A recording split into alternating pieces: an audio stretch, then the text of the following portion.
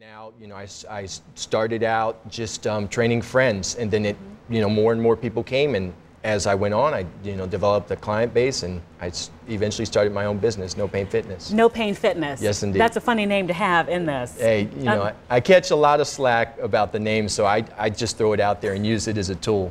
And I'm sure that you've heard major pain. I get that all the time. Okay, all right, thank you very much. Okay, so what is the biggest thing that you hear about when people want to lose weight? Because there are all the studies that come out, we're obese, we're overweight, we're out of shape, yes. This is killing us. So what do you hear from your clients as far as getting rid of the extra pounds and getting in shape? The biggest thing I get from clients is the lack of opportunity and the time to get into the gym, because most people think you need to go to the gym to stay fit.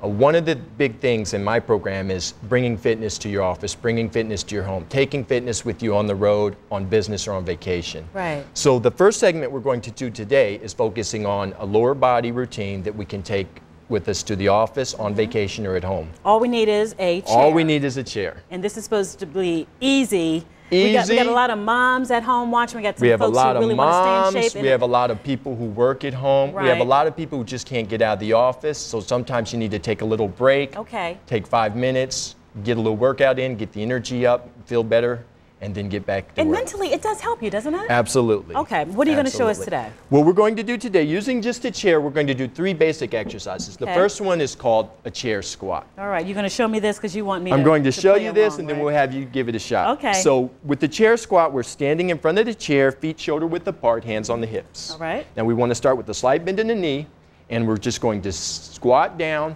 tapping the chair, and then come up slow and easy. How many of these ideally should we do? Ideally, we want to start with 12 to 15, and we can always add more. With exercise, the thing that I really try to promote, it's quality, not quantity. All right, and what is that? Let me try it, because I'll be the judge on if this is and hard you can do it with your shoes. Yep. Okay, and I go there down. You go. Yep. Now I want you to stand up nice and tall with your torso. Good. And up. And there you go. Now when you come up, I want you not to fully extend in the knees, just a slight bend. And this is working on? Primarily on the quads, some glutes. I can feel it. All right.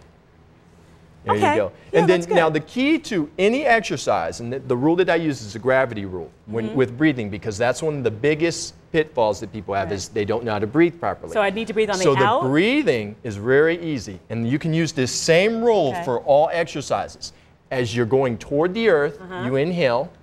As you move away from the earth, you exhale. Okay. And if you can remember that simple rule, you'll never go wrong with your breathing. I'm done with that one because now I'm trembling. What else are you going to show us? Now the second, we're just going to turn our chair 90 degrees. Okay. We're going to do what's called a kickback. Women really love this one because it's great for the glutes. Oh my goodness. And I've never met a woman who wouldn't like to firm, raise, and tighten those glutes. Talking about the bottom. Exactly. The derriere. This time of the year, we're showing a little more skin, so we want to keep it nice and tight. Okay. We're going to put one hand on the chair for support, one hand on the waist.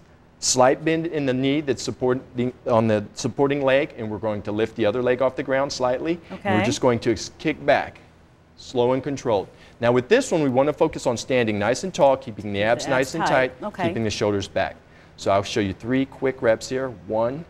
And the same thing like the 12 count? Exactly, 12 to 15 repetitions. Once again, it's quantity, not quality, or quality, not quantity. We want to focus on a slow, controlled movement. We're not jerking or kicking it up fast. And there's a part B to that to work on the calf. The part B, an easy segue, is to starting in the same position. We're just coming up, nice and tall on the tippy toes.